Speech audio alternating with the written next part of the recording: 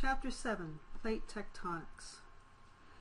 Continental drift was an idea before its time. Alfred Wegener first published his hypothesis in 1915. He published a book called The Origin of Continents and Oceans.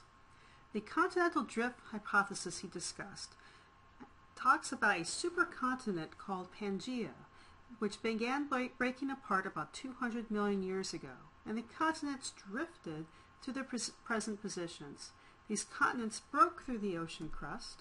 Okay, so here's a diagram of Pangaea about 200 million years ago. So most of the continents we know of, like North America and South America and Africa and Australia, here's India, okay, we're all kind of attached together as one giant supercontinent.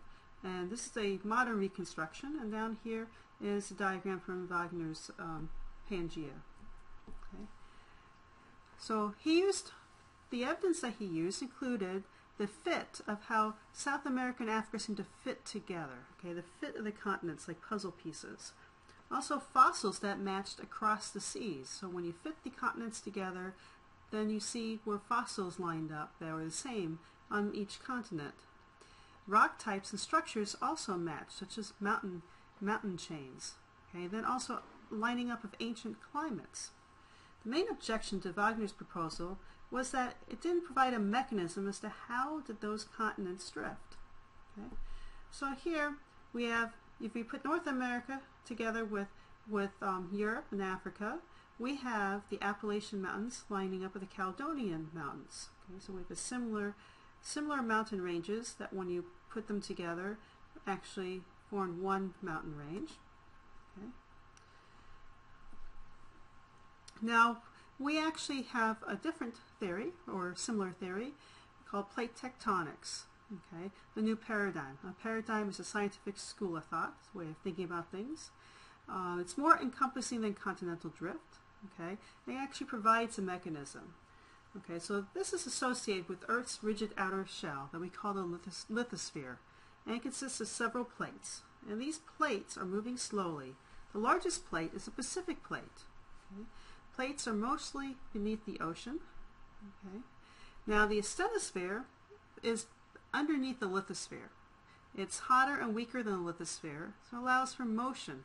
So the heavy amount of pressure and heat as the rock of the lithosphere becomes more plastic, so it allows it to flow a bit. Okay, that allows the stiffer lithosphere on top, those plates, to be able to move. Now plate boundaries are where different plates interact. Okay? There are three main types of plate boundaries that we'll talk about. First one is divergent plate boundaries, where plates move apart. These are constructive margins where new crust is formed. So as two plates move apart, mantle materials upwell and create new seafloor. Ocean ridges and seafloor spreading occur at this location. Ocean ridges develop along well-defined boundaries. Along the ridges, seafloor spreading creates new seafloor. So here's a diagram we have. Here's the Mid-Atlantic Ridge, or actually where two plates under the ocean are pulling apart. Okay, and where they're pulling apart, there's actually a lowering in the Earth's crust. There's less pressure on the material below, so with less pressure, the boiling point, the melting temperature lowers. So part of the rock will start to melt and upwell and form new crust. Okay. Okay.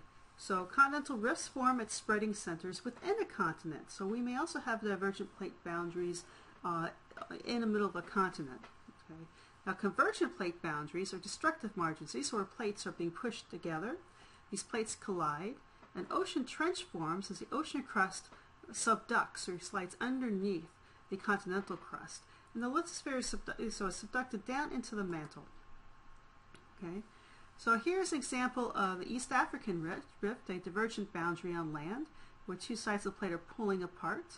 Okay, and here's another piece where it's pulling apart, and in here too. Okay, so as these plates move apart, and there's a lot of volcanic activity, a new crust may be formed, but also it's a depression. So then water will accumulate and slowly, form. Here's the new sea that's formed. And eventually these two plates will pull far enough apart that we'll have ocean here. Okay, so with these convergent plate boundaries that are destructive margins, the plates come together. We have ocean continental convergence, okay, so where the ocean meets the continent. The denser ocean slab sinks into the stratosphere. Remember, it's denser because it's made out of basaltic rock, which is full of the heavier dark silicate, so it's more dense material. So it's heavier. It will sink below it'll be forced below the continental or lighter rock. Okay, pockets of magma will develop and rise up, and that's just past the edge of the continent, forming these continental volcanic arcs of mountains, such as the Andes Mountains and the Cascades and the Sierra Nevada system. Okay, so here, diagram where the ocean crust is meeting the continental crust. The denser rock is going to be forced to push down below the lighter rock. And as this rock is being subducted and pulled down under, eventually it'll get to a point where it's going to start melting. Okay, so the ocean water comes through here too. So this volatile water assists with this partial melting, and magma, will start rising up, forming these continental arc mountains, volcanoes, where the ocean and ocean plates converge. Okay, one slab will still descend below the other. This often forms volcanoes on the ocean floor. These form volcanic island arcs when these volcanoes get tall enough to reach above the surface of the ocean. Okay, these examples are the Aleutian Islands, Mariana, and the Tonga Islands. Okay, so here's a diagram. So we have two ocean plates converging, pushing against each other. One side subducts, and with partial melting rising up, will form a chain of volcanic islands. Now, as continental convergence, that's a little different because neither side of the plate will subduct. They'll push against each other, they'll collide, they'll form new mountain ranges such as the Himalayan mountains. So here we have, as India was pushing into Eurasia, how many millions of years ago, that once we ran out of subducting crust, now India is pushing against Eurasia and lifting up rock to form the Tibetan Plateau, and then on top of it forming the Himalayan mountains. So as India traveled up towards Eurasia, whereas today it's still pushing northwards and pushing up those Himalayan mountains. So there's a closer up. So we have the Indian plate pushing against the Eurasian plate, lifting up the Tibetan Plateau and causing development of the Himalayan mountains. Now, transform fault boundaries, no crust is destroyed and no crust is created. Those plates slide past each other, slide against and past each other. They form transform faults. Most join two segments of mid-ocean ridge, and they aid the movement of ocean crustal material. Okay, one famous transform plate boundary transform fault is the San Andreas Fault in California. Now, how did we test this plate tectonics model to prove it enough to become a theory? Well, one with evidence from ocean drilling. Some of the most convincing evidence confirming seafloor spreading has come from drilling directly into the ocean floor sediment. One, the age of the sediments and the thickness of the ocean floor sediments verify seafloor spreading. Okay. Also, hot spots and mantle plumes caused by rising plumes of mantle material. Volcanoes can form over these hot spots and mantle plumes, such as the Hawaiian island chain. Mantle plumes are long-lived structures. Some originate at great depth and perhaps at the mantle core boundary. Okay, so here, an example of a hot spot where the ocean plate's passing over and slowly the Hawaiian islands form. Okay. Another piece of evidence is paleomagnetism. Probably the most persuasive evidence, ancient magnetism preserved in the rocks. Now, paleomagnetic records show that there's polar wandering, evidence that the continents had moved, and Earth's magnetic field reversals recorded in the rocks that they form at ocean ridges. Okay, so as rocks solidify, they retain a memory of where is the North Pole. Okay, they're kind of lined up magnetically, pointing towards the North Pole, and the North Pole and South Pole every once in a while actually shifts, and the North Pole becomes the South Pole, and the South Pole becomes the North Pole, and then it shifts again over time. Okay, but anyway, so over time, and also that North Pole, that pole kind of shifts around a little, kind of moves around a bit. So, so if we take the data from rocks and plot out where from North America and from Eurasia, where was the North Pole, they form these parallel lines pretty much parallel. Now if we move the continents, if we move the continents to fit them together, these lines converge and form very close, they match up. Okay, showing that during this time period, the continents were pushed together in forming Pangea. Now the paleomagnetic reversals also get recorded in those basaltic flows. So as new crust is formed, the magma solidifies in the rock, and it's going to record which direction is the North Pole. Okay, is the North Pole in the north? So it'll be positive normal polarity, or which is going to be the white rock in this diagram. Or is North Pole now the South Pole, and it's reverse polarity.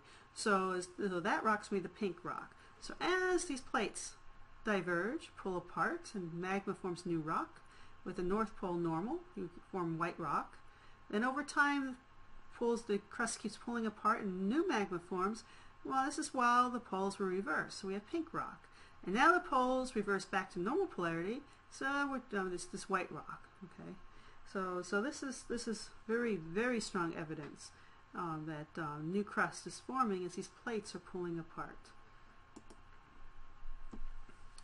Measuring plate motion. By using hotspot tracks like those of the Hawaiian Islands and the Emperor's Seamount chain, and also using space-age technology to directly measure the relative motion of plates, like using GPS and very long baseline interferometry, we can actually measure and track the direction, the speed of the plates moving, and also the direction the plates are moving. So here, these arrows, the longer the plate that the arrow is, the faster the plate's moving, and the arrows are pointing in the direction that they're moving. So an arrow about this long is pointing at about 5 centimeters a year, probably about the speed as maybe your fingernails will grow. Okay, so some plates are moving faster, and others are moving slower. So what drives plate motion? Remember, the mechanism was missing in Wagner's theory. So the driving mechanism of plate tectonics. Well, no one model explains all facets of plate tectonics. Earth's heat is a driving force. Several models have been proposed, and one is the slab pull and ridge push model. So a descending ocean crust pulls the plate. The elevated ridge system on the other side of that plate is pushing that plate. Okay, so here we have the weight of that slab. It's pulling its way down. Okay, and the ridges here are pushing that plate in that direction. So it's slab pull and ridge push. Okay. Now plate mantle convection is also another model. So mantle plumes extend from the mantle core boundary and cause convection, so a mixing of different temperature material. So the warm magma rises as it cools and slowly sinks. Okay, so whole mantle convection is another possible driver. So here we got convection, so cycling of the warm mantle, and here's the upper mantle convection cycling.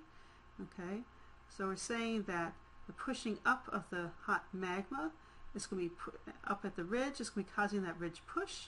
Okay, and where the magma is starting to flow downwards, the rock's flowing downwards with the subduction, with the slab pull.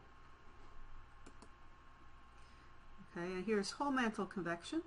So this is another one where we're thinking that cycling through the whole mantle instead of just through the upper 660 kilometers, where we whole convection. So those are two different models of whole mantle convection causing that slab pull and ridge push. Okay. Plate tectonics into the future. Present-day motions have been extrapolated into the future some 50 million years ahead. Areas west of the San Andreas Fault will slide northward past the North American plate and all the way up to Alaska. So instead of California falling to the ocean, just part of California is heading north. Okay, Africa will collide with Eurasia, closing the Mediterranean, initiating more mountain building. Australia and New Guinea are on collision course with Asia. That's the end of this chapter.